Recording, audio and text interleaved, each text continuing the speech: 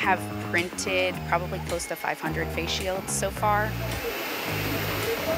It started with Jake being interested in it, and he had brought a 3D printer home during spring break, and he started printing them, and we just kind of posted on Facebook and social media. We had multiple requests in like the first hour that we posted. So I'm gonna go ahead and stop that process, and we will remove these from the printer. So we saw that there was a big need in the local community. That's when we started printing in our own home just with one 3D printer. And then we reached out to the Sarasota County schools and were able to secure several more printers so we could really increase our output. This printer right now is printing in layers of 0.2 millimeters, so very, very thin. Not much thicker than a piece of notebook paper. We're just touching the surface of 3D printing in the schools now, but it is the future of manufacturing. So I'm hoping that the exposure from this project will help the community to realize that it's really a big need and we need to teach our students about this technology. My students I think they've taken the excitement that I've had for 3D printing throughout the year, and some of them have gone out and purchased their own 3D printers, and they're able to utilize the technology on a smaller scale in their own homes, in their bedrooms, and to be able to help out on this project is huge.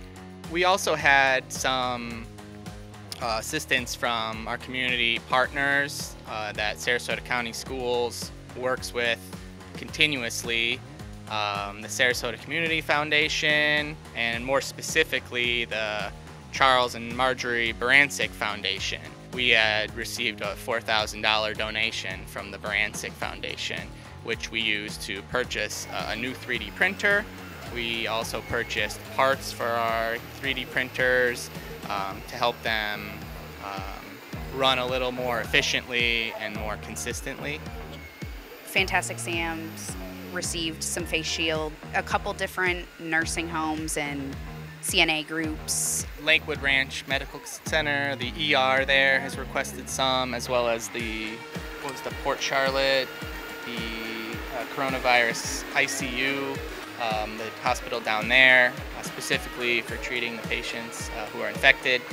I was kind of thinking, like, if we get to like 1,000 face shields, that would kind of be a cool milestone to hit. This printer is printing almost perfectly. We're not getting any errors with the layers or anything like that. I always want to do some quality control on it to make sure that we don't have any sharp edges or any like burrs or anything that were created during the printing process.